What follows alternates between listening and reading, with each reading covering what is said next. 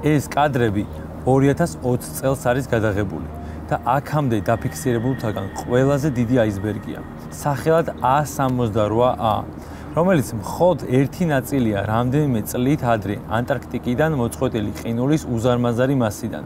მისი ზომა ლუქსემბურგზე ორჯერ დიდია. შემდეგი ყველაზე დიდი აისბერგი მის წინა წელს შენიშნეს, ხოლო კიდევ შემდეგი სიდიდის აისბერგი 2 წლით ადრე და ასე პრაქტიკულად ყოველ წელს ახალი ანტირეკორდი მყარდება. 2020 წელი ცხადია ყველას კორონავირუსით გვემახსოვრება, მაგრამ კიდევ მოხდა ერთი ისტორიულად ძალიან საშიში მოვლენა, რომელიც მეტნაკლებად მხედველობიდან გამოვრჩა. კორონავირუსთან ერთად 2020 წელი კაცობრიობის ისტორიაში ყველაზე ცხელ წლად იქცა. მე ვიხმარ კლიმატურ ცვლილებებს და არა გლობალურ დათბობას. თუ რატომ, ბოლოში გეტყვით, იქამდე კიდევ ბევრი რამ აქვს მოსაყოლი. This executive order I'm signing today also makes it official that climate change will be the center of our national security and foreign policy. ერთ-ერთი პირველი, რაც გააკეთა პრეზიდენტმა ბაიდენმა, ეს იყო კლიმატის ცვლილებებთან დაკავშირებული გადაწყვეტილებები. მათ შორის ახალი პოსტის შემოღება პრეზიდენტის სპეციალური წარმომადგენელი კლიმატის საკითხებში, რომელიც პრეზიდენტობის ყოფილმა კანდიდატმა და ყოფილმა სახელმწიფო მდივანმა ჯონ კერიმ დაიკავა. პრეზიდენტმა ბაიდენმა პირველ რიგში განცხადება გააკეთა პარიზის კლიმატურ შეთანხმებაში დაბრუნების შესახებ. ასევე ხელი მოაწერა აქტ სახელად კლიმატის ცვლილებების ეგზისტენციური საფრთხის შესაჩერებლად, რომელიც გულისხმობს მრავალ ცვლილებას ენერგოპოლიტიკაში, მათ შორის პრეზიდენტ ტრამპის მიერ გაუქმებული რეგულაციების უკან დაბრუნებას. როგორც არის აშშ ფედერალური ტერიტორიაზე ახალი ნავთობგაზსადენების და ჭაბურღილების აკრძალვა, საწვავზე დაწესებული სუბსიდიების მოხსნა. ბაიდენის კაბინეტის გეგმის მიხედვით უახლოეს 10 წლეულში განახლებადი ენერგიებისა და ელექტროაუტო ინდუსტრიის გასავითარებლად უნდა დაიხარჯოს 2 ტრილიონი აშშ დოლარი. დღეს არ ვაპირებ პრეზიდენტ ბაიდენზე ან მის პოლიტიკაზე საუბარს. მინდა მოგითხროთ, ტემპერატურის 1 გრადუსით ზრდა რატომ წარმოადგენს დედამიწისთვის არსებით საფრთხეს? რატომ ხდება მაინც და მაინც ახლა? ამისათვის დედამიწის მოკლე ისტორიას უნდა გადავხედოთ. დედამიწა მთელი მისი არსებობის განმავლობაში იცვლებოდა და მასზე კლიმატიც განიცდიდა ცვლილებებს. თუმცა ყოველი სერიოზული ეპოქის გადასვლა ძველ ცივილიზაციებს ანადგურებდა და მის ადგილას არკვეული დროის შემდეგ ბუნების ახალი წესრიგი იკავებდა. ჩვენთვის არსებული მონაცემებიდან დედამიწის 5.5 მილიონიანი ისტორიიდან პლიოცენსი და პლეიტოცენსი ყველაზე დიდხანს გაგრძელდნენ. ეს კი მიახლოებით ის პერიოდია, როდესაც დედამიწაზე დინოზავრები ცხოვრობდნენ. კლიმატი და მთელი ბუნებრივი გარემო ხასიათდებოდა ხშირი და მკვეთრი ცვლილებებით. ერთ-ერთ ასეთ ეტაპს შეეწირნენ დინოზავრებიც. პლიოცენსის დროს საშუალო ტემპერატურა დღევანდელთან შედარებით სულ რაღაცა 1-2 ცელსიუსით მაღალი იყო, ხოლო ოკეანეების დონე 15-25 მეტრით მაღალი. ყველაზე ახალი კლიმატური პერიოდი სახელად ჰოლოცენსი სულ რაღაც 20,000 წლის წინ დაიწყო. ის მას შემდეგ გაჩნდა, რაც კლიმატმა მეტნაკლებ სტაბილიზაციას მიაღწია. სწორედ ამ სტაბილიზაციის წყალობით გაჩნდა ჩვენი ადამიანთა ცივილიზაცია. მოყოლებული კაცობრიობის ადრეული ხანიდან ვიდრე მე-19 საუკუნემდე ტემპერატურა პრაქტიკულად არ იცვლებოდა. გამონაკლის წარმოადგენს მიახლოებით მე-12-მე-16 საუკუნეებს შორის მცირე გამყინვარების ხანად წოდებული პერიოდი, რომელიც ძირითადად ევროპის კონტინენტს შეეხო. ინდუსტრიული რევოლუციის შემდეგ წარმოებების გამონაბოლქვის, გაზისა და ნავთობის ჭაბურღილების წვის, ტრანსპორტის სისტემის გაფართოებისა და სხვა მიზეზების გამო ატმოსფეროში ნახშირორჟანგის გაზის დონე 50%-ით გაიზარდა და ტემპერატურამ 1 ცელსიუსზე მეტით მოიმატა. ნახშირორჟანგი დედამიწის არსებობისათვის იმდენადვე მნიშვნელოვანია, როგორც ჟანგბადი. ის ჩვენი პლანეტის გაჩენიდან თამსდევი და განუყოფელი ნაწილია. მაშინ რატომ იწვევს ის დათბობას და რას იწვევს თავად დათბობა? აუხსნათ ძალიან მარტივად. ნახშირორჟანგის გაზის შემცველობა, რომელიც დედამიწის ატმოსფეროს სულ რაღაც 0.04% შეადგენს, საკმარისი არის, რათა მზის სხივისაგან გახურებული ზედაპირის ტემპერატურა უკან კოსმოსში საკმარისი რაოდენობით ვეღარ გაიტყორცნოს. არამედ ამ სითბოს ნაწილი დედამიწის ატმოსფეროს ქვედა შრეში შეაკავოს, რაც დედამიწას გაგრილების საშუალებას არ აძლევს. ეს გაზი კალენდარული წლის მიხედვით ათვლას ახლიან არ იწყებს, არამედ დაგროვებითი ხასიათისაა. ანუ ყოველ შემდეგ წელს სულ უფრო და უფრო იზრდება მისი შემცველობა ატმოსფეროში. შესაბამისად, სულ უფრო მეტად უჭირს პლანეტა დედამიწას გაგრილება. გლობალური დათბობა მზის რადიაციის მატებით რომ იყოს გამოწვეული, მაშინ ტემპერატურა ატმოსფეროს ყველა შრეში უნდა გაზრდილიყო. ხოლო იმას, რასაც ვაკვირდებით, არის ქვედა შრეში ტემპერატურის მატება და ზედა შრეში იგივე დონეზე შენარჩუნება ან მცირედი გაცივებაც კი. მაგრამ ყველას როდის ჯერა ამ მიდგომის? So Obama's talking about all of this with the global warming and that, and a lot of it's a hoax. It's a hoax. I mean, it's a money-making industry, okay? სკეპტიციზმს ორი სხვადასხვა ფორმა აქვს.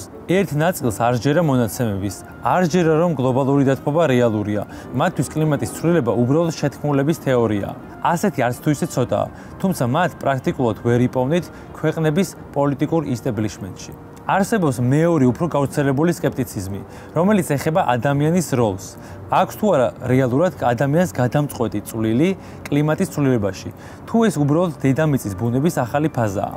მემარჯვენე, კონსერვატორი და ლიბერტარიანელი პოლიტიკოსების დიდი ნაწილი სწორედ ამ პოზიციას იზიარებს, რომ კლიმატის ცვლილებაში ადამიანს არანაირი წვლილი არ აქვს. ეს უფრო დოგმატური დაშვებაა, რომ თავისუფალ ბაზარს არ შეიძლება შეეშალოს.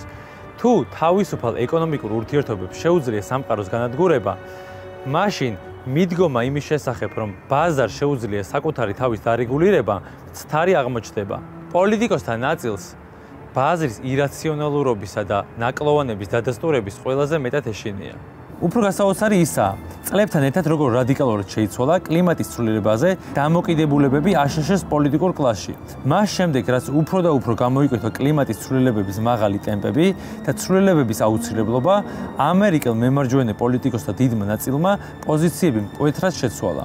მოусმენთ ამ განცხადებას ეს სენატორი მაკკეინია 2007 წელს. I believe that climate change is real. It's not just a greenhouse gas issue. It's a national security issue. ეს კი წლების შემდეგ.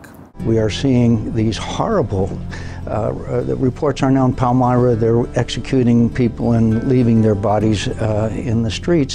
Meanwhile, the President of the United States is saying that the biggest enemy we have is climate change. ეს კი სენატორი მიტ რომნია. I think the risks of climate change are real and that you're seeing climate change. I think human activity is contributing to it. იგივე მიტ რომნი უკვე 2011 წელს. My view is that we don't know what's causing climate change on this planet, and the idea of spending trillions and trillions of dollars to try and reduce CO2 emissions is not the right course for us.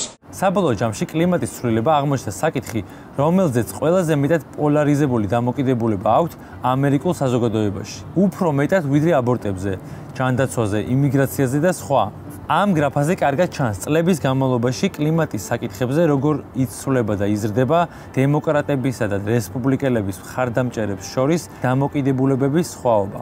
და მაინც არსებობს თუ არა კლიმატის ცვლილება. კლიმატის ცვლილებების საკითხი ნდობამდე დადის. თქვენ ან ენდობით, ან არა იმ 11,000 მეცნიერს, რომელიც 2019 წელს საერთო წერილი გამოაქვეყნა კლიმატის ცვლილებების გადაუდებელი საფრთხის შესახებ. ამ მხრივ ის ძალიან გავს ვაქცინის მიმართ დამოკიდებულებას. არ ვიცი რამდენი, მაგრამ მთელი დარჩენილი ცხოვრება მჭირდება იმისთვის, რათა ვისწავლოთ თავად როგორ შევამოწმო ვაქცინა. ან შემიძლია კრიტიკული თვალით გავეცნო სხვა მკვლევრების და მეცნიერების ნაშრომებს და გადავწყვიტო, ვენდობი თუ არა მათ. კერიმ დღევანდელი მდგომარეობა ერთ ფრაზაში კარგად გამოხატა. The war has started. We're losing. NASA-ს კოსმოსური კვლევების გოდარდის ინსტიტუტის მიერ გამოქვეყნებული მასალების მიხედვით 2020 წელი 2016 წელთან ერთად იყოფს ყველაზე ცხელი წლის სტატუსს. უკანასკნელი 7 წელი კი ყველაზე ცხელი 7 წელია. 1880 წლიდან მას შემდეგ, რაც უწყვეტი მონაცემები არსებობს, დედამიწაზე ტემპერატურამ 1 ცელსიუსზე მეტით მოიმატა. ეს გრაფიკა აჩვენებს მე-20 საუკუნის საშუალო ტემპერატურასთან შედარებით მე-19 და 21 საუკუნეების მონაცემებს. როგორც ხედავთ, მე-20 საუკუნის საშუალოსთან შედარებით ყველა წინა წლის მონაცემები უფრო დაბალია, ხოლო 21 საუკუნისაკენ სულ უფრო და უფრო მაღალი. ტემპერატურის მატება დედამიწის ყველა რეგიონში თანაბარი არ არის. ციმბირის ქალაქ ვერხოიანსკში შარშან ივნისში 11 ცელსიუსით უფრო მაღალი ტემპერატურა დაფიქსირდა, ვიდრე საშუალოდ ამ დროს ამ ქალაქში. რამაც გამოიწვია მასიური ხანძრები და სითბური ტალღა, ჯერ ციმბირში, შემდეგ კი ევროპაში. არქტიკაში კი ტემპერატურა 3-ჯერ უფრო სწრაფად იმატეს, ვიდრე დანარჩენ დედამიწაზე. აქედან გამომდინარე, უკანასკნელ 10 წლეულში მთელი არქტიკული ყინულის მინიმუმ 13% გადნა. გამდნარი ყინულის მასები ატლანტიკის ოკეანისკენ მიედინება. ახლა კი მზად ვარ გიპასუხოთ, რატომ ხმარობ კლიმატურ ცვლილებებს და არა გლობალურ დათბობას. ოდესმე გიფიქრიათ, რა ლოგიკა არის იმაში, რომ მაგალითად საფრანგეთში, რომელიც კანადის პარალელზე მდებარეობს, თბილი და მშრალი ამინდია, ხოლო კანადა ერთ-ერთი ყველაზე ცივი ქვეყანაა დედამიწაზე. არადა ეკვადორიდან დაშორება პრაქტიკულად თანაბარია. საქმე ტრანსატლანტიკურ გალფსტრიმშია, რომელიც ევროპას გამყინვარებისგან იცავს. შესაბამისად, არქტიკული ყინულის დიდი მასების დაძვრის შემთხვევაში ეს ნაკადი გაცივდება და ევროპის, წინა აზიის და ჩრდილოეთ აფრიკის ტერიტორიაზე ტემპერატურა საგრძნობლად დაიკლებს. ანუ პირველ ეტაპზე არა გლობალურ დათბობასთან გვექნება საქმე, არამედ მცირე გამყინვარების ეპოქა დადგება. ხოლო როგორი შეიძლება იყოს სამყარო ამის შემდეგ, მოგიყვებით რამდენიმე წამში. მომავალში ყველაზე დიდი ყურადღება დასავლეთ ანტარქტიკას უნდა მივაქციოთ. საქმე იმაშია, რომ სამხრეთ პოლუსის ამ ნაწილზე თოვლის საფარის დიდი ნაწილი ზღვის დონის ქვემოთაა. წყლის მასის მატებასა და დათბობასთან ერთად სულ უფრო და უფრო მეტი თოვლი და ყინულის მასები ხვდება წყალში, რაც გლობალური წყლის დონის აწევას იწვევს. ადამიანები ყოველთვის მიდრეკილნი იყვნენ სანაპიროებთან ცხოვრებისაკენ. ეს ეკონომიკურადაც ყოველთვის ყველაზე მომგებიანი იყო. დედამიწის მოსახლეობის 40% სანაპიროებიდან 100 კილომეტრის რადიუსში ცხოვრობს. სოფლიო ვაჭრობის 90% საპორტო გადაზიდვებზე მოდის. მხოლოდ თვეიცის მყინვარის გადნობას, რომელიც უკვე წყდება სამხრეთ პოლუსის მატერიკს, ოკეანეების დონის 9 მეტრით მომატება შეუძლია. ისეთი მეგაპოლისები, როგორიც არის შანხაი, ლონდონი, სან-პაულო, ნიუ-იორკი, დაკა, ლაგოსი, ამსტერდამი და სხვა, ისეთ ზიანს მიიღებენ ზღვის დონის ამაღლებისაგან, რომ საცხოვრებლად გამოუსადეგარნი გახდებიან. ეს მხოლოდ მცირე ჩამონათვალია იმ ადგილებისა, რომელებსაც წყლის დონის ამაღლების პირდაპირი ეფექტი შეეხებათ. ყველაზე უხმოსავლიანი რეგიონებიც, როგორიც არის სამხრეთ-აღმოსავლეთ აზია, ინდოჩინეთი, სამხრეთ ამერიკის დაბლობები, ნილოსის დელტა, ამერიკის სამხრეთ-აღმოსავლეთი და სხვა, აღმოჩნდებიან პირდაპირ დატბორვის ან მიწის ნიადაგის კრიტიკული ცვლილებების წინაშე, რაც თავის მხრივ, რა თქმა უნდა, მსოფლიო მოსახლეობის კვებით უზრუნველყოფასა და სიცოცხლის უნარიანობას უკიდურესად დააზიანებს. ამ მძიმე პროგნოზების შემდეგ დროა გამოსავლის გზები დავსახოთ. არქტიკის დნობა კიდევ ერთ კრიზისთან არის დაკავშირებული, ახალ პანდემიებთან.